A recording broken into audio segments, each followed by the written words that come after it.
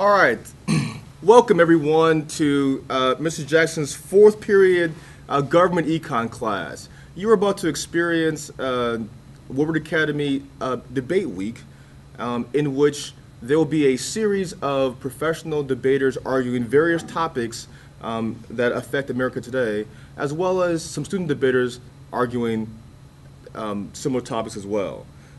Up first, what we have is a professional debate by our very own Mr. Bill Batterman, who is Assistant Director of the Woodward Academy Debate Program, and Ms. Maggie Berthume, who is the Director of the Woodward Academy Debate Program. Ms. Berthume and Mr. Batterman will be debating the issue of school vouchers. So, without further ado, let's turn our cameras over to Ms. Maggie Berthume, who will be arguing the pro-student vouchers, and Mr. Batterman, who will be arguing the con-student vouchers. Improving education is vital to the future of all Georgians, and significant improvements require real changes and new choices for how and where students learn. Changes inevitably involve a process of trial and error as Georgia explores the best ways to improve education, especially for the state's neediest, most vulnerable children. But improving education also requires the state to recognize if and when a trial has become an error. Georgia's tax credit program for private school choice has failed the state's children and Georgia taxpayers. It is time to end Georgia's failed experiment. This stark assessment of Georgia's tax credit scholarships, as presented by the Southern Education Foundation, a nonprofit organization dedicated to better and more accessible education, compels us to support today's resolution. Resolved, the Georgia Tuition Tax Credit Scholarship Program should be abolished. Georgia's tax credit scholarship programs, exemplified by Pre-G.O.A.L, the largest such program, harm Georgia students and gravely injure our educational system. Abolishing these programs is a key step to ensure the future success of all of Georgia's youth. The Tuition Tax Credit Scholarship Program allows Georgia's taxpayers to reduce the amount of taxes they owe to the state by donating to a private student scholarship organization, or SSO. For every dollar paid to the SSO, the individual or corporation owes $1 less in state taxes. This allows individuals and corporations to pay money to a private school instead of to the state of Georgia. In the first 3 years of the program, $72 million were diverted from state revenues to private scholarships. The program was designed to help move low-income students out of failing public schools and give parents input into which schools their children attend. Georgia's politicians spoke eloquently of the need to give school choice to our most disadvantaged children. They argue that low-income students should have the same access to school choice, including the ability to attend a private school, as our wealthy families currently do. By increasing the number of scholarships available and the funding for those scholarships, they believe they can reach that goal. We agree that policies should be designed with the least advantaged in mind. However, Georgia's program hurts the very students it was designed to help. First, despite politician rhetoric, the scholarships are not granted to low-income students. The Southern Education Foundation explains that there is no evidence that SSOs have used grants to distribute scholarships primarily to low-income students. The Georgia law fails to set income limits for eligibility, a fact that makes Georgia the only state in the nation with tax credit scholarships that does not limit to students with real financial need. Moreover, students receiving the scholarships don't even need to be current public school students. Many recipients of the scholarships are current private school students, not students leaving the public school system. Notably, a Southern Education Fund survey sent to all active SSOs and 67 private schools prompted not one response in which an SSO named a single public school that a scholarship recipient had attended before receiving a tax-funded scholarship at a private school. Additionally, even with the maximum scholarship, private schools are still too expensive for low-income families. Claire Suggs, the senior education analyst at the Georgia Budget and Policy Institute, who holds a master's degree in public affairs from the Lafayette School of Public Affairs at the University of Wisconsin-Madison, explains that the annual tuition at many private schools is $14,000 or more. This is well above the current cap on the scholarship award, which could put many of these schools out of reach for low-income families. Even with maximum use, G.O.A.L leaves private schooling out of reach of low-income students. Instead, it diverts money from public schools at the worst time possible, directly harming the low-income students it purports to target. Suggs continues, In this time of significantly limited financial resources and with the pressing need to dramatically improve the knowledge and skills of Georgia's workforces, new investments in education must maximize the possible benefits for the largest number of students with the greatest need. Nearly 60% of Georgia's public school students are low income. These students, and there are more than 1 million of them, struggle in school. Low-income students need extra support to match the academic success of middle and upper-income students. The private school scholarship tax credit program does not direct money to these students. If these students benefit, it is by chance, not by design. Proponents of the law will argue that by moving students out of public schools without reducing overall funding levels, tax scholarships actually save public schools money. This is false. Tax scholarships not only don't help low-income students move out of public schools, they reduce the quality of education within those public schools, magnifying the rich-poor gap in educational outcomes. The only study to determine that tax scholarship programs save schools money is from the Friedman Foundation for Educational Choice. However, its results simply do not apply to Georgia. The Southern Education Foundation examined the study and compared it point by point to Georgia's law. They found 3 major problems. First, because many of Georgia's students are current private school students, not transfers from public school, there is no possible cost savings. The government is simply paying families to continue private schooling. Second, because the cost to the state includes not just the scholarship amounts, but also administrative and other costs of the program, the cost to the state is much higher with tax scholarships than with public schooling.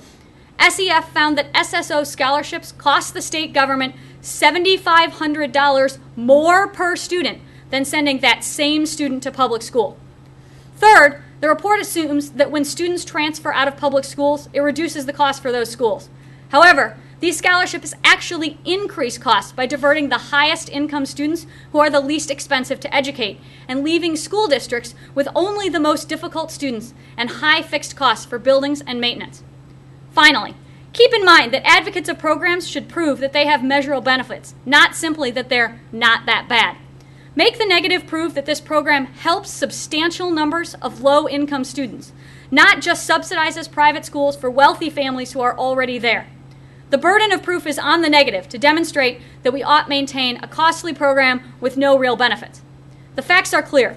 Low-income students don't benefit because they still can't afford private schooling, and reducing overall state revenues harms the public school system that actually educates most of Georgia's youth. When it comes to kids and their future, Georgia has had enough with bad report cards.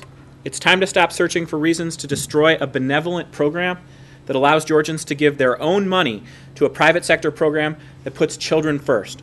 It's because I agree with Leslie Heiner of the Friedman Foundation for Educational Choice that I negate the resolution and oppose ending Georgia's tuition tax credit scholarship program. First, the tax credit scholarship program is an important enabler of school choice. Malcolm Glenn of the American Federation for Children explains that scholarship tax credit programs give families greater access to high-quality private schools by providing incentives for corporations and individual taxpayers to get involved in improving education. The fundamental outcome is giving kids expanded educational options by allowing public monies to follow the child as opposed to being relegated to a system. It puts the power in the hands of the parents who are most equipped to make the best educational decision on behalf of their child. Second, improving school choice should be a major goal for Georgia because it has a proven track record across the nation. Jason Bedrick, a policy analyst at the Center for Educational Freedom at the Cato Institute and a graduate of Harvard University's Kennedy School of Government, concludes that there is clear evidence that students benefit by participating in educational choice programs. Numerous randomized, controlled studies have demonstrated that students in choice programs exhibit higher academic performance, while additional studies have found higher graduation rates, increased college enrollment, and increased civic mindedness. This month, the Friedman Foundation released a new report that conclusively demonstrates these overwhelming benefits using the best available evidence.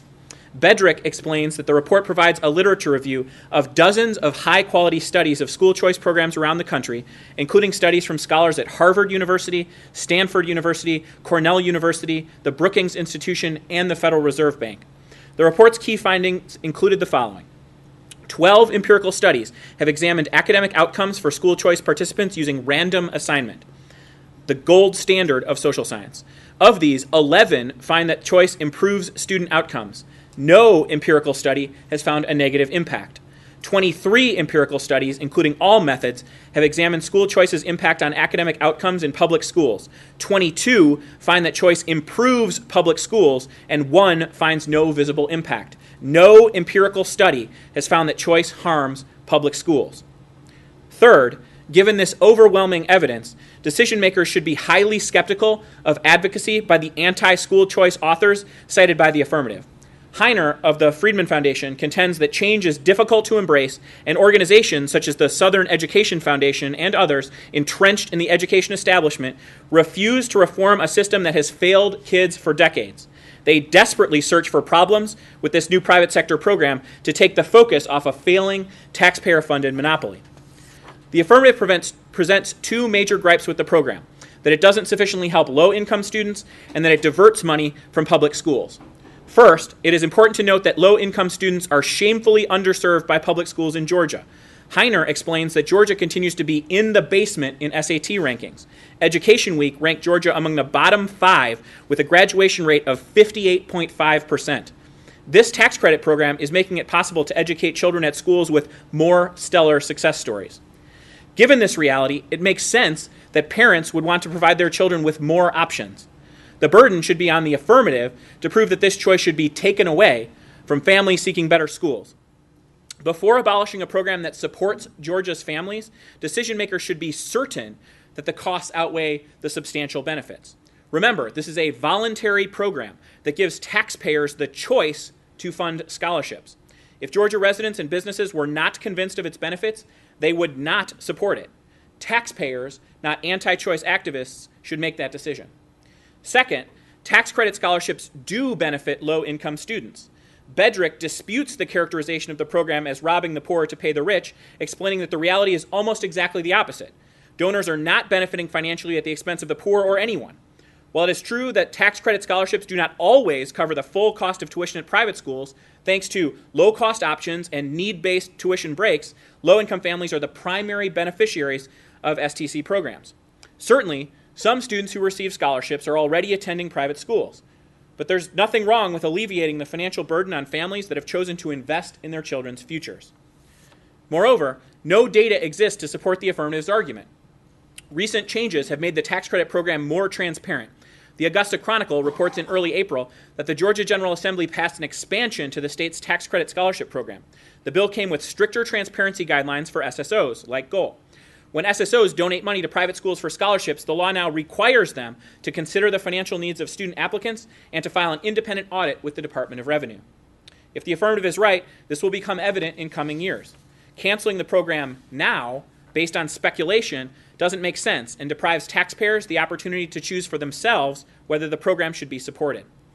Third, the tax credit scholarship program increases overall education spending by diverting tax dollars from the general fund to education.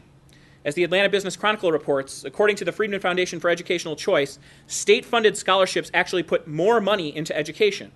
Robert Enlow, the group's executive director, explained that every dollar a state spends on public schools yields a net gain of only 53 cents because local governments adjust to that state spending by reducing their commitment by 47 cents. So every dollar of a scholarship is a dollar for education.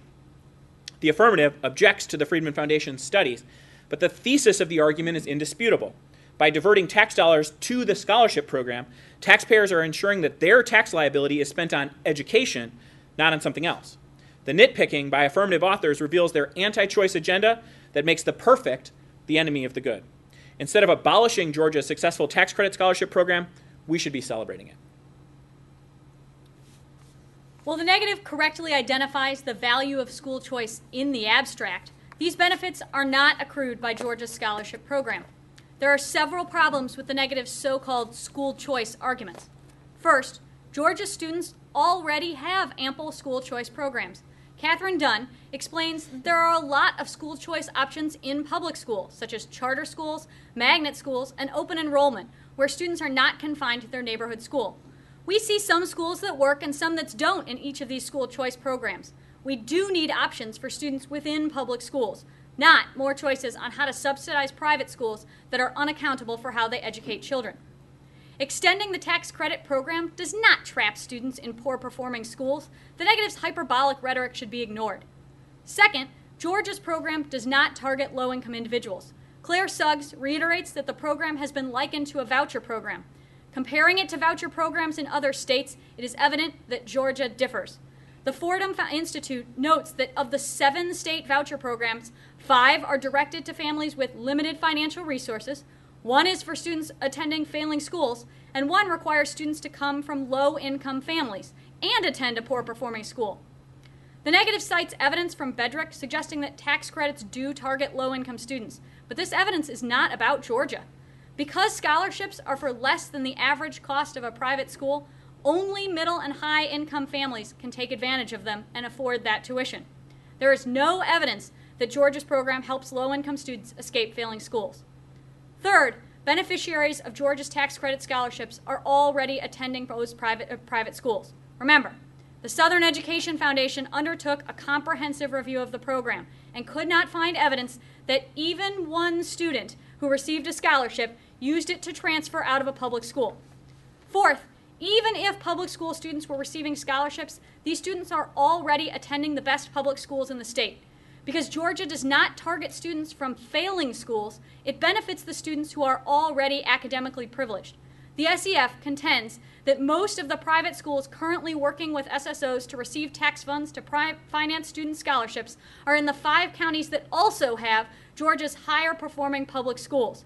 The current law is developing tax-funded educational choice in locations that already have the state's most academically competitive public high schools.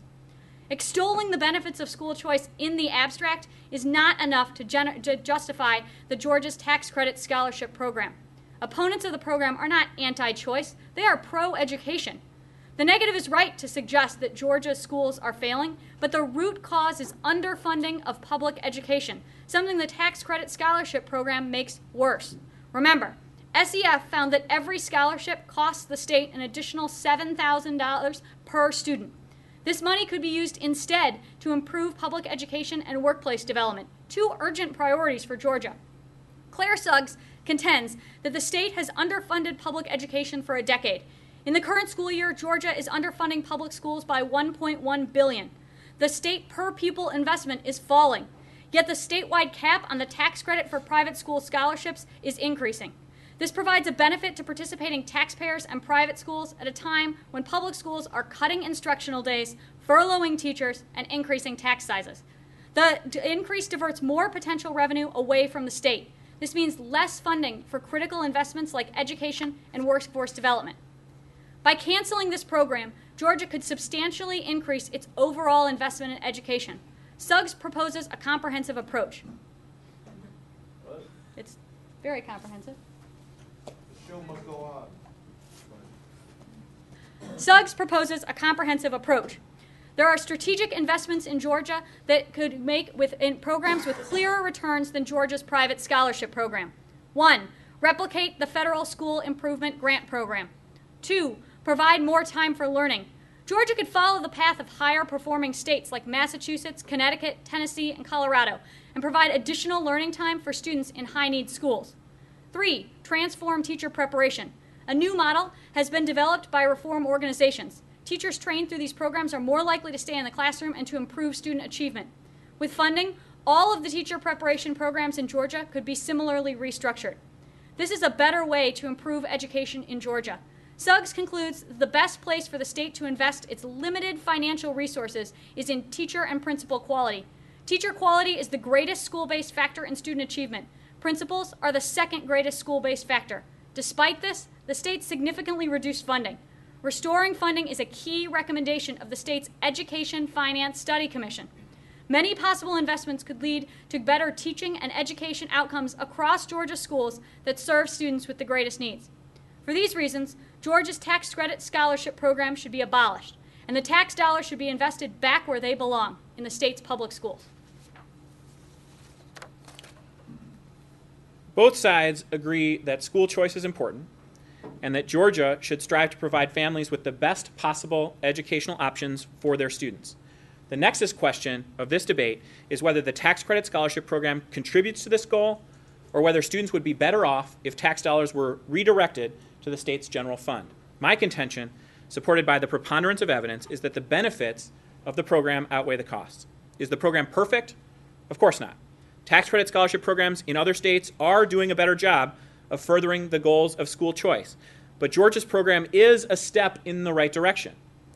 As I explained earlier, recent improvements to the program, improved transparency, and the requirement that SSOs like Go.A.L consider students' financial needs will also pay dividends. Families that are reaping substantial benefits from expanded educational options should not be punished because the program is imperfect. Remember, the scholarship program is voluntary. Individuals and businesses across Georgia are voting with their pocketbooks by voluntarily choosing to redirect their tax dollars. This decision makes sense.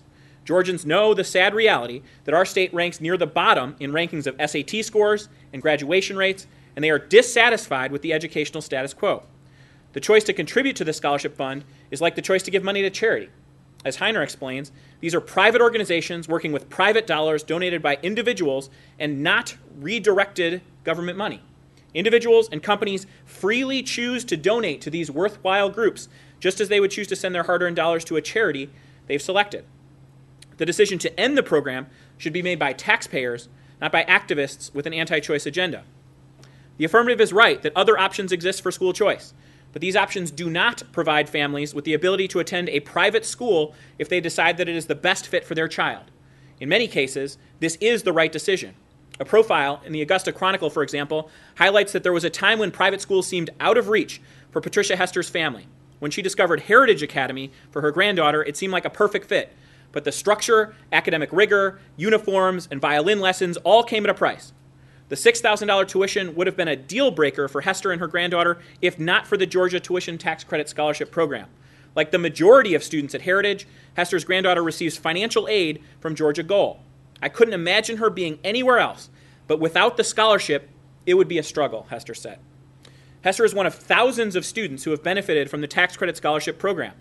While the affirmative might be correct in noting that many scholarship recipients are middle income or already attending a private school, this is not a reason for criticism. Assisting Georgia families finance their children's education is a worthy goal regardless of their demographics. The affirmative is also correct to note the importance of education funding, but there is no forced choice between the tax credit scholarship program and increased funding for public education. The program is not meant to replace funding for public schools, only to supplement it by providing families with additional choices in meeting the educational needs of their children. The affirmative will argue that there is no political support for increased education spending, but this proves the importance of the scholarship program. In an atmosphere where budgets are tight, a voluntary tax credit program is a creative way to incentivize taxpayers to contribute directly to meeting the state's education needs. Canceling the program is unlikely to result in additional money for public schools. Sacrificing the scholarship program with the hope that state and local legislators will vote to raise taxes during tough economic times is likely to prove disappointing. Even an imperfect program is better than nothing when it comes to meeting the needs of Georgia's students.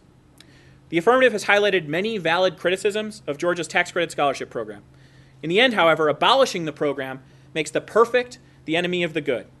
By expanding choice and empowering families, the program is an important component in an overall educational agenda that will help Georgia prepare its students to meet the demands of the 21st century. Abolishing the program is a knee-jerk reaction that exaggerates its shortcomings and ignores its many benefits. I encourage you to vote negative and to side with Georgia's families. This trial has become an error. My opponent says we shouldn't sacrifice the good enough on the altar of the perfect. But by pretending that this program is good enough, we stop striving for better. Is that what we want to teach our students? Georgia's program is a talking point, not an educational program. By convincing legislators they've provided choice and our middle and upper class families that they don't need to care about public schools, it does irreparable harm to Georgia's education system. The program is voluntary only for the wealthy. Remember, students in lower funded public schools still have no choice. There is no evidence that anyone is transferring out of public school. Additionally, the state of Georgia is paying more for students to attend private school than public school. That's ridiculous.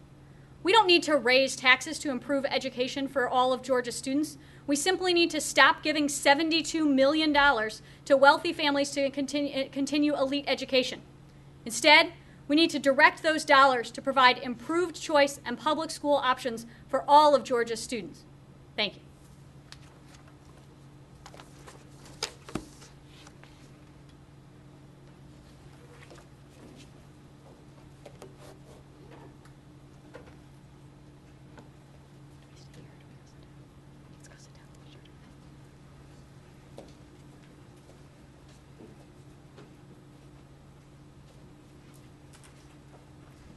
Well, you heard a very spirited debate on the issue of school vouchers generally and how Georgia uses school vouchers more specifically.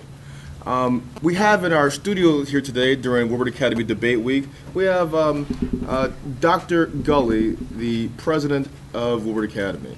Dr. Gully, welcome to Woodward Academy Debate Week, and thank you for taking time out of your busy day, I'm sure, to be part of this particular process. Glad to be here.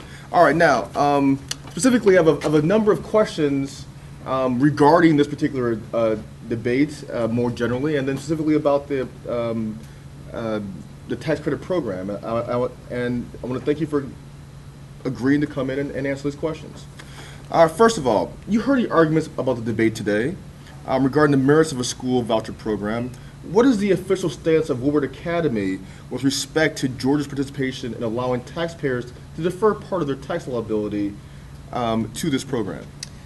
Well, let me say first of all that I'm very impressed with the presentation from Mrs. Berthume and Mr. Batterman. I think they articulated very well the arguments on both sides of this issue. And I agree. If we can be half as articulate tomorrow in our discussion about drug testing, it should be a very interesting debate tomorrow.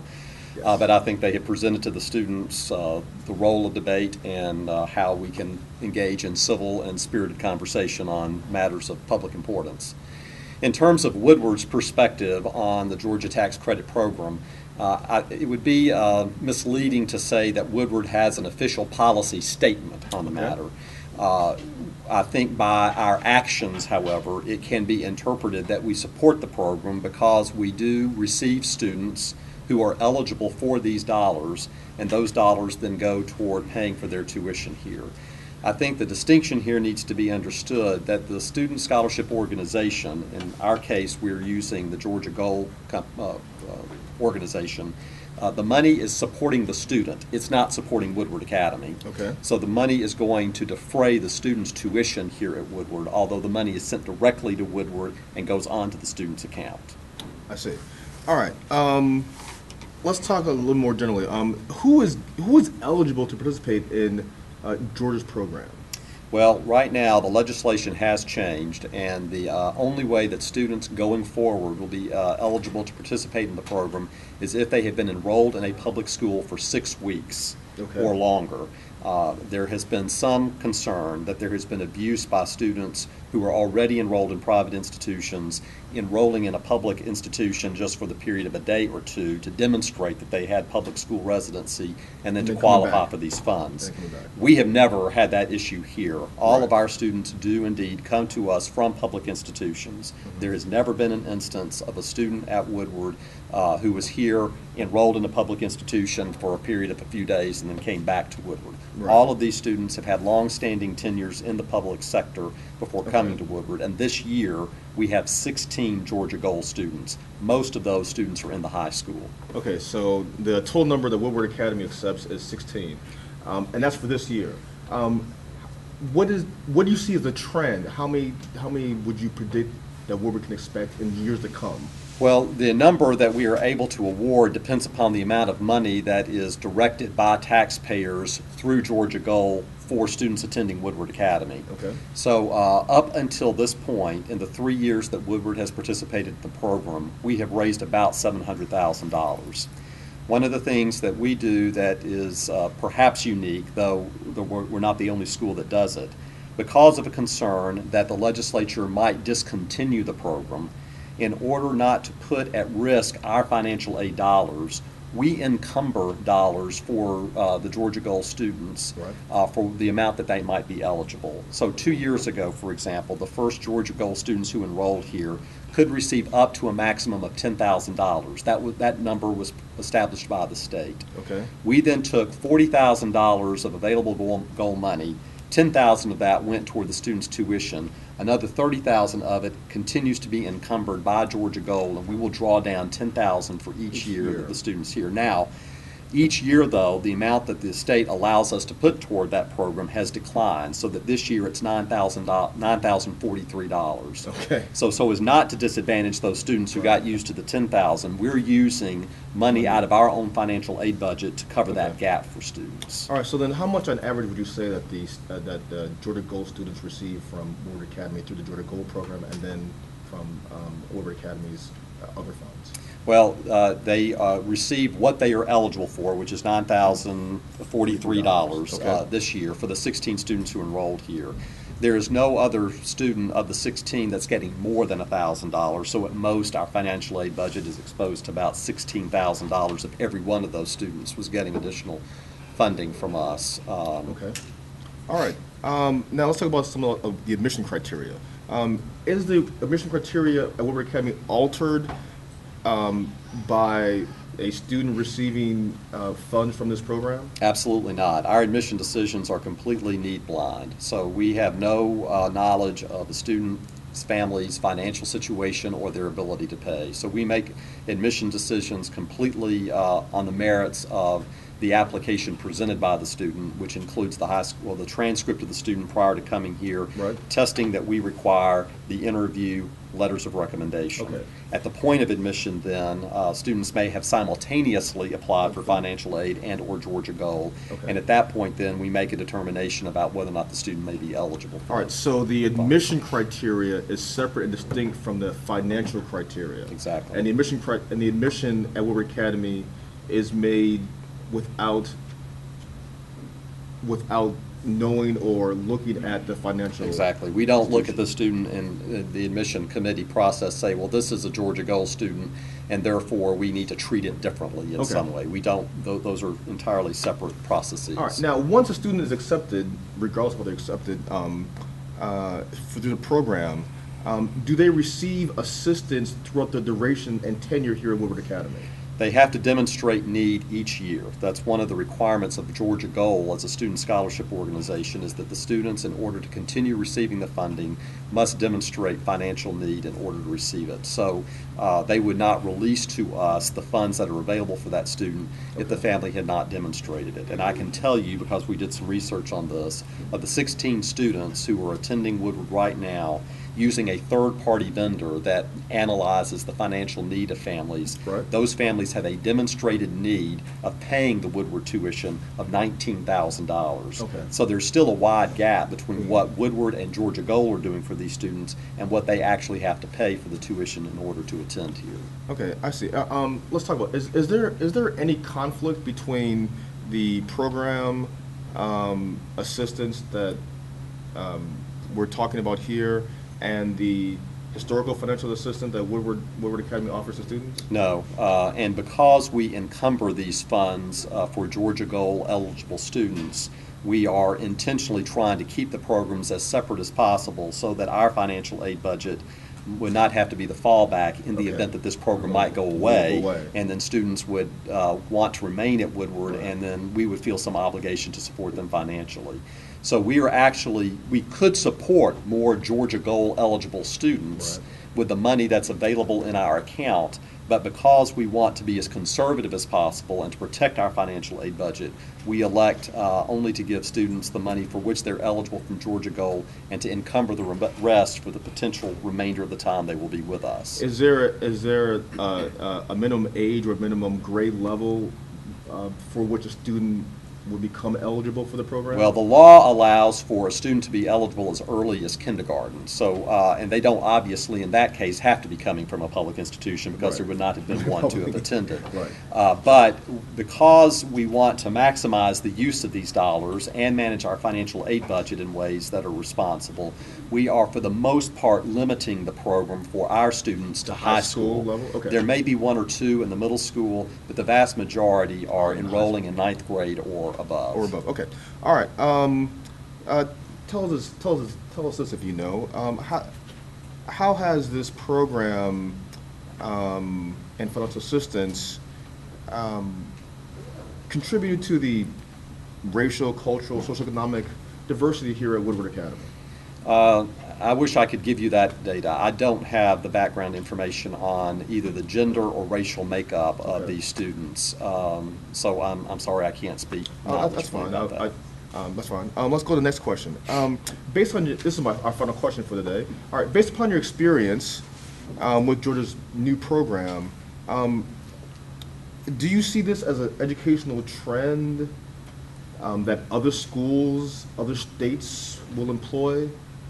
Or do you think that the uproar is such that the legislature will reconsider and then no longer fund this particular program?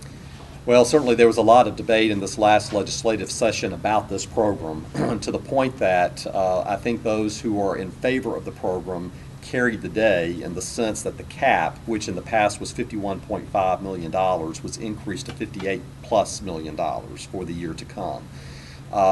I think that there is interest by other states in this program. Whether or not they will choose to get on board in the way that Georgia has, along with, say, Florida and Arizona, I think remains to be seen. Certainly, I think that the number of independent schools in the state of Georgia that are aware of this program has grown significantly over the years, such that while in the first year it took the entire calendar year to meet the gap of $50 million, then we think that the $58 million gap may be met as early as the end of this month. Oh, really? For the year. Okay, so it's gone from a year to take it to almost 6 months. So schools have become much more aggressive in getting with their prospective supporters of this to get them on board. And so in the first quarter, certainly by the end of the second quarter, we think that the maximum cap will have been met. All right, well, thank you very much, Dr. Gully, for providing that color commentary on the issue of school vouchers generally and the Georgia Gold program specifically. Now, while you are here, I want to talk to you, give a little preview of what the audience can expect to see in, 10, 15 more minutes. We have a couple of outside presenters on this very issue, better experts in the field as they have been the spokespeople in the Georgia legislature that you were talking about. And so please stay tuned. In about 15 minutes or so, we'll start that debate.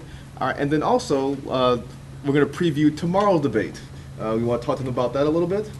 Well, in a weak moment, I agree to debate you tomorrow on your resolution that we should discontinue the student drug testing program, which we know that regardless of the outcome of the debate, the program will continue anyway. But I look forward to the kind of civil and spirited exchange that Mrs. Barthume and Mr. Batterman demonstrated on this topic, and that the two of us will have tomorrow on the topic of drug testing. And there you have it, folks, direct from Dr. Gully.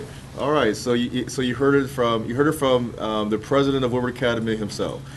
Tomorrow, please tune in later on today for the debate on school vouchers again by the activists who are both for and against the school voucher or tax liability program.